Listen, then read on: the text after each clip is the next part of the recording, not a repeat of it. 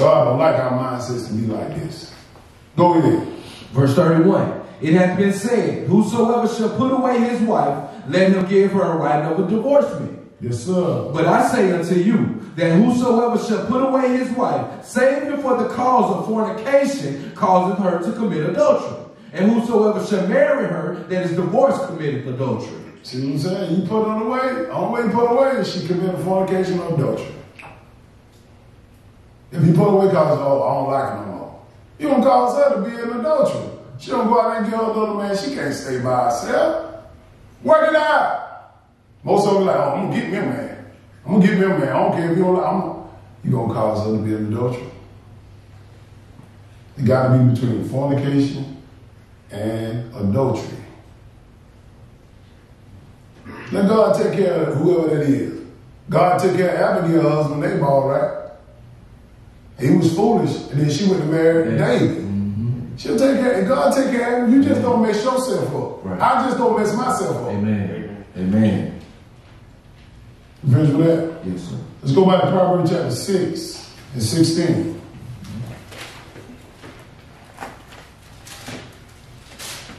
Sigh and cry for all the abominations. We know about the abomination of the unclean food. We know about the abomination of homosexuality. We're going to touch on that a little bit. We know about the abomination of put on women, put on men clothes, men put on women clothes. But this other stuff, we kind of lacking in. Somebody got to bring it out. Proverbs chapter 6, verse 16, we'll jump to 19. Go ahead. A false witness that speaketh lies, and he that soweth discord. I'm sorry, you want to read 16? I'm sorry. Yeah. These 6 things doth the Lord hate. Yes, 7 are an abomination unto him. I just want people to hear that. Lord hate. We need to pay attention. He hate this. 7 are abominations. Jump down to verse 19. A false witness that speaketh lies, and he that soweth discord among brethren. Let's look at an example of sowing discord among brethren. Let's go to Leviticus chapter 18. This right here really shows the discord among brethren. This is sickness that's going rabid in the world. We call this month Pride Month. A man can't marry a woman, that's discord amongst the brethren. A woman can't marry a man, that's discord. You got a lot of people who co-sign with people. Oh, girl, it's okay. Y'all can have a child. All that baby needs is love. They don't care if it's 2 dads or 2 mamas. You a lie. You a lie. That's abomination. Amen. That's causing discord. You need to get your wife. She need to get her husband. Let me show you how I cause discord. Verse 22. Go ahead. Thou shalt not lie with mankind as with womankind. It is abomination. You can't do the same thing with a woman that you do with a man. It's abomination. And a lot of people sit up there thinking like, God forgot this. He ain't forgot this. Go ahead. 23. Neither shalt thou lie with any beast to defile thyself therewith. Neither shall any woman stand before a beast to lie down thereto. It is complete confusion. A woman lying down. You know what it is? A woman having intercourse with an animal. It's confusion. This is what God don't like. It's abomination. He hates it. Go ahead. 24. Defile not ye yourselves in any of these things. For in all these the nations are defiled, which I cast out before you. The reason why they defile, because we ain't on our job. Telling people, that's wrong, that's wrong. I don't care if they don't hear, you need to tell them. 1 out of 1,000, we might get 1 out of 1,000. As long as we tell 1,000, we get 1, we good. Yes, sir. Praise God. Yes, sir. Go ahead. 25. And the land is defiled. Therefore I do visit the iniquity thereof upon it. And the land itself vomited out her inhabitants. What do you mean the land vomited out inhabitants? All the sickness and disease in this earth. The land vomited out. The bread, everything is polluted around here. Nothing clean. And we feeling it. That's why God said, I'm going to cut down the years. it started, we were living 700, 800 years back in the day. Now he cut it down to 125 after Noah. And then now he cut it down to 7 in our day. Because the land is polluted and we can't last. It's vomiting now. Go ahead. 26. Ye shall therefore keep my statutes and my judgments, and shall not commit any of these abominations. Any of them. I just read a few today. It's much more. Much more. Go ahead. Neither any of your own nation, nor any stranger that sojourneth among you. You got a lot of people trying to separate Israel. Oh, that's Israel law, but the Gentiles, we ain't got that law. Well, he said one law for all. If you want to go to heaven, to the heavenly kingdom in Jerusalem, you better be keeping this law. Amen. You better be. I better be.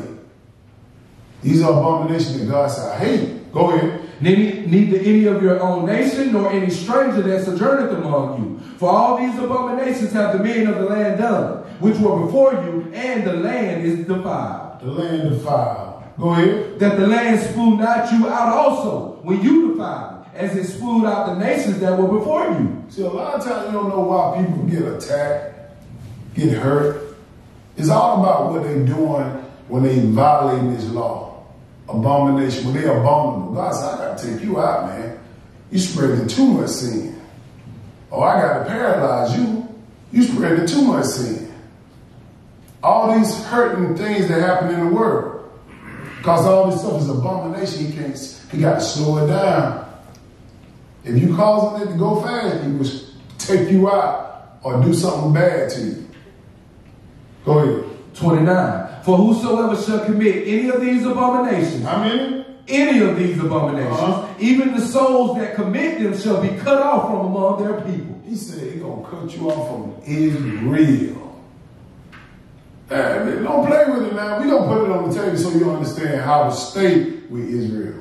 Israel going to run the kingdom for 1,000 years. If you're doing anything, thinking that you can love another man, you're a man, thinking that you love another woman, you're a woman, you sick in the mind. You on your way to hell with gasoline drawers on. He ain't putting up with that. He said he hated. Go ahead. Verse 30. Therefore shall ye keep mine ordinance, that ye commit not any one of these abominable customs, which were committed before you, and that ye defile not yourselves therein. I am the Lord your God. He said, man, keep my ordinance. If you love your friends, you'll tell them. But if you don't love them, you won't say that. You just look at them like, oh man, I want to step on their toes. They already know. How you know that? Have you told them? No, I ain't told them. I ain't going to take that chance. I'm going to tell them. I approached a lot of homosexuals and told them, I said, man, you know that wrong. God don't like that. Yeah, I know. I said, okay. Leave it alone, man. Ain't no argument out of me. God took me a lot of boldness just to get up and tell you that. Yes, sir. Let's go to 2 Corinthians chapter 10. This is the last one. We got to cast all this evil imagination out of our brain. And how do we do it? We got to get in the Word of God. That's how we do it. You got to get up with it, lay down with it, dream about it.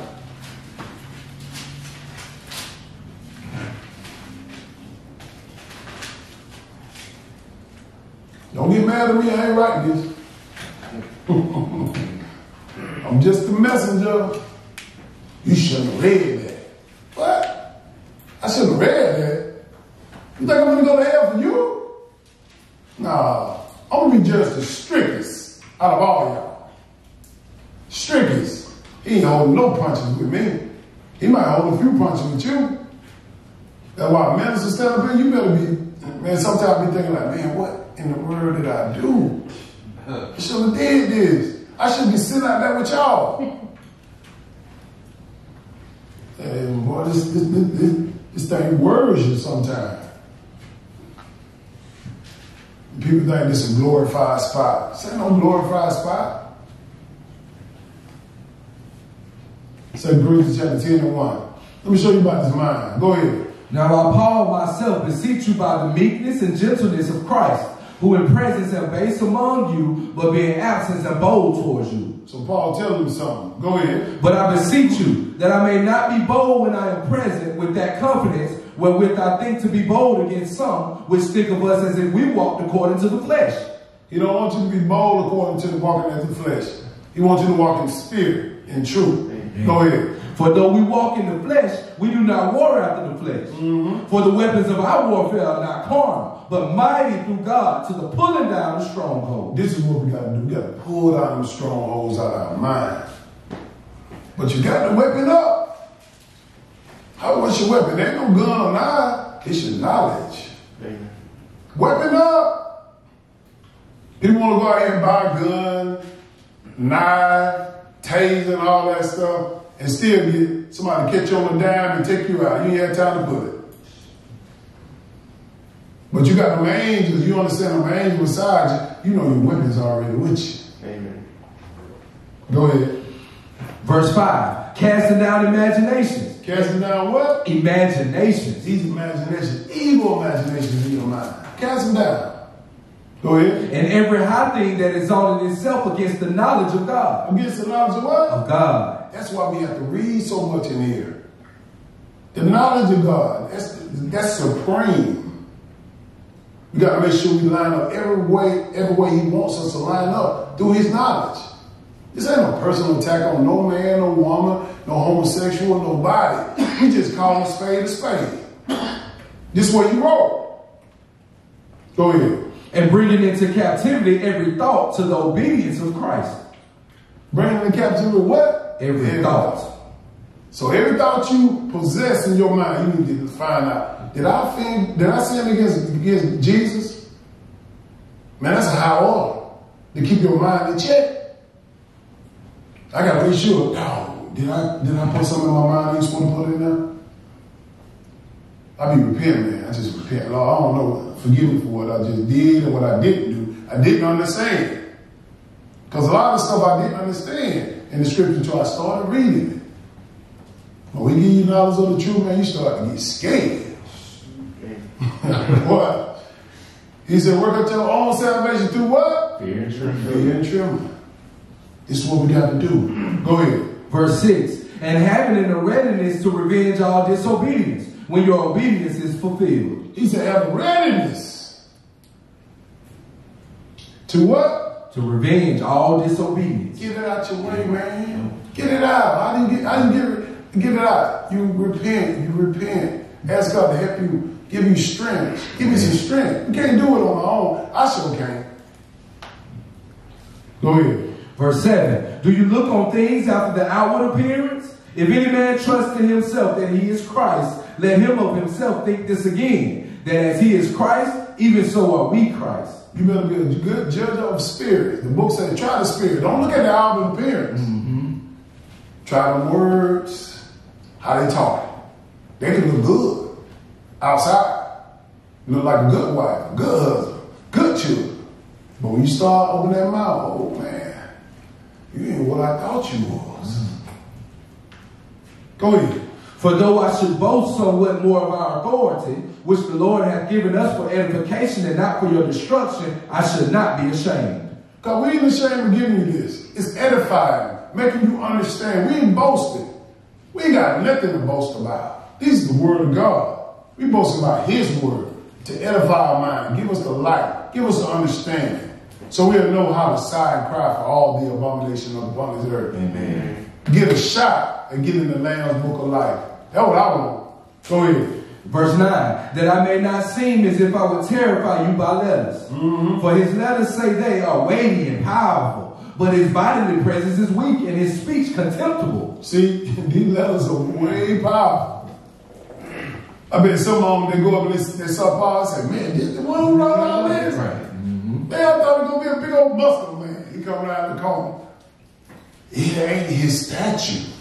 It's not his outer appearance. It's what the words are telling us. That's power. That's it? Thank you for your time. All right, we're going to take up the offering.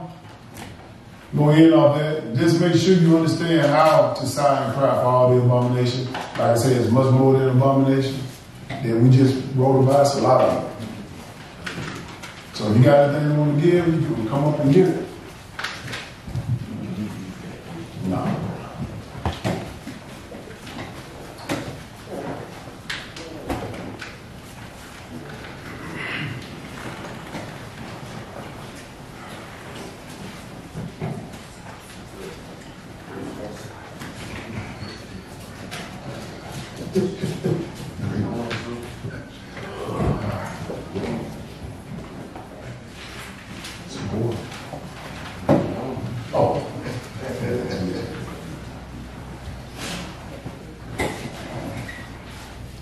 Go ahead, brother. Here at the house of Israel, we have a dress code. Men and boys, no tank tops, no flip-flops, shorts, muscle shirts, sagging pants, hats, ripped jeans, or slides. Women and girls, no slides, tank tops, halter tops, low-cut blouses, no leggings, bodysuits, ripped jeans, no cleavage showing, no bra strap showing, no short skirts or dresses. Be mindful of your dresses and skirts because when you sit down, they can come up and show your thighs. This can be a distraction from the lesson. There will be no cross-dressing. Men should not wear women clothing, nor women wearing men clothing. If this happens, you will be asked to leave until you can dress appropriately. Romans 12:1 says, present your bodies a living sacrifice, holy, acceptable unto God, which is your reasonable service. Cell phones and tablets. If you're using one during the lesson, please make sure you are not on anything that isn't pertaining to the lesson. Instagram, Facebook, Twitter, Snapchat, etc. Baptism reminder. Yes, sir. We're going to stand and close out.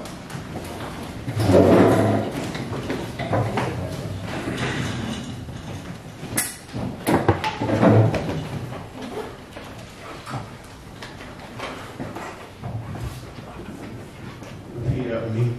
Our Father which art in heaven. Our Father which art in heaven. Hallowed be thy name. Hallowed be thy name. Thy kingdom come. Thy kingdom come. Thy will be done in earth. Thy will be done in earth. As it is in heaven. As it is in heaven. Give us this day. Give us this day Our daily bread. our daily bread. And forgive us our debts. And forgive us our debts. As we forgive our debtors. As we forgive our debtors. And lead us not into temptation. And lead us not into temptation. But deliver us from evil. But deliver us from evil. For thou is the kingdom. For thine is the kingdom. And the power. And the power. And the glory. And the glory. Forever. Forever. Amen. Amen. Praise the Lord. Praise the Lord. Praise the Lord. Praise the Lord. Praise the Lord God of Israel. Praise the Lord God of Israel. Who's the king? Jesus. Who's the king? Jesus. What is the whole duty of man? Fear God and keep his commandments. What is the whole duty of man? Fear God and keep his commandments. Hallelujah. Hallelujah. Hallelujah. Hallelujah. In Jesus' mighty name. In Jesus' mighty name. Amen. Amen.